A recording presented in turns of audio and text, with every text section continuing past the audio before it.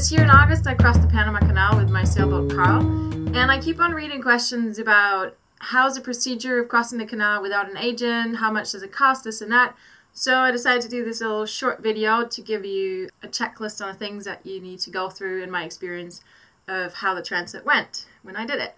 All the details like phone numbers, emails, what kind of forms you need to fill out, you can find in the link to one of my blog posts below in the description of the video. Alright, let's get started. In part 1 we talked about how you register your boat in the system, how to make an appointment for the measurement. We went through the procedure of getting measured and filling out all the necessary forms. We talked about how to deposit the money, to get your transit date, and how to organize your lines, fenders, and line handlers. Now, once that is all set up, make sure that you call the scheduler's office a day before your transit. Just make sure that your transit is really happening and ask at what time you have to be at the flats. That's the area outside Shelter Bay. There's like 4 yellow buoys and you have to anchor there, and then your advisor will come. Usually they come a little later, like 3 or 4. Ours was pretty much in time at 2. And they'll drop the advisor off on your boat, and then he'll tell you what to do from there. It's pretty nice because the advisor is basically taking over your boat, so they really know what's going on. They really know, where you have to go, what speed, if you should wait or if you should go faster. Some of them are really nice. We were really lucky the first day we had one. He was really fun. He was like asking us all these joke questions, and he was really interested, and he thought it was pretty awesome that there's a woman running the boat, and my first mate, she's also a woman, so he was like, "Whoa, this is really cool. I don't have this very often." Make sure you have enough food for everyone, of course, and enough drinks. Keep everyone happy. And then what you do, the procedure is the first day, basically you go up the first 3 locks. It's 3 locks going up and 3 locks going down. So the first day you go through the first set of 3, and then once you're out, you're on the Gatun Lake. And usually in the old days, you'll just go a little bit to port, and there'd be like 2 massive red buoys, and you just hook up to those. Now, since there's the new locks on the port side, they don't really want you to cross anymore, and sometimes they'll make you anchor, which if you can, try to avoid it because there's a lot of stuff on the bottom, and I've heard that lots of people got tangled up with their anchors. Well then, whatever you do, if you hook up to the buoy or if you drop anchor, the pilot boat will come and pick up the agent, because the agent is actually not going to stay in your boat for the night. And then, you have dinner, drinks, whatever, have a great time, and then the next morning, between 6 and 8, the new agent will be dropped off at your boat, and then off you go.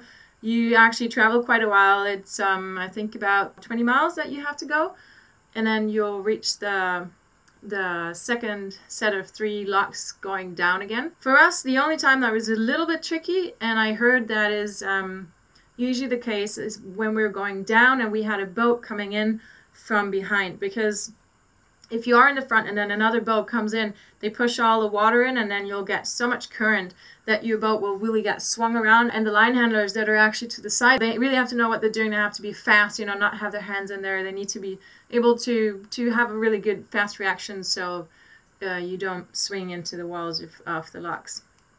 Just make sure you keep on asking, well, is there anything we need to know about this lock or anything about this lock? Because funnily enough, there was this one situation where we were breaking out because the boat was coming in, and I had asked him once or twice, like, is there anything we need to know? But he didn't say anything. And then afterwards, after the situation had cleared a little bit, we again said, like, whoa, so is this very usually that it happens? He's like, yeah, that happens all the time. And I was like, okay. So, be aware you ask enough. Even if you have the feeling you're over asking, it's always good to poke around a little bit so you get the information that you need. Now then, the gates into the Pacific open, and obviously that's the time to just totally freak out and be happy and think how awesome it is that you just crossed from one ocean into the other. From there you travel on a little bit further. You drop off the advisor at the Balboa Yacht Club, and well, then you do whatever you have to do. You anchor in Flamenco or La Playita, and then the next day the guy that rented you the lines and tires will come and pick them up. And of course you need to take care and get your line handlers back to land. But then you're done with the passage. You can just enjoy the new ocean. Then the only thing that's left to do is you need to make sure you get your deposit of $900 back. Now, I have heard that people have had trouble with it and they didn't get it back or something. I have to say I didn't have any trouble getting it back. It took a long time. I thought it was going to take 2 weeks because that's what I heard. It took longer than that. It took a whole month to get it back. But I did call. There's actually a special accounting office, the number you can find below. And if you call them and you give them your identification number, remember that little thing that you're not supposed to lose. So give them that, and then they can look you up in the system. And when I called, actually, she was like, yeah, actually, you know what? The money just went out today. And it was true. The money arrived the next day, and everything was cool. Now, this is the only thing where people say maybe it does make sense to take an agent. I myself did not have any problems, so I can't really say anything about that, because if you do take an agent, it will cost you another $350 to $500. He'll take care of all the calling, all the organization, and you won't have to do the deposit of the $900. Some people feel uncomfortable running around with a lot of cash, or they're afraid of losing the money because it doesn't get sent back. As I said, I did not have any negative experience with it, and I was happy to save that amount of money. But that is probably the only thing to consider why one might want to, not take the risk of losing the money. Apart from that risk of losing the deposit, I don't think there's any reason to take an agent. All the people that I dealt with, they spoke really good English. Most of them were really super friendly. It really isn't that much to do. And if you have a list that you can tick off, you have all the numbers, then I think it's just, for me, not worth it to spend the money on an agent.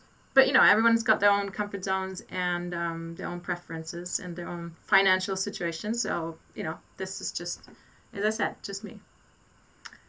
Well, that's about it. It was a really exciting journey. I enjoyed it a lot. I had really beautiful people on board. I was really lucky to have, great line handlers and friends over there for the passage. And I can only say it was an exciting little voyage between two oceans, for sure. And for any one of you that is planning to go through, I wish you good luck. And if you have any more questions, just comment below. I'll get back to you. Safe travels.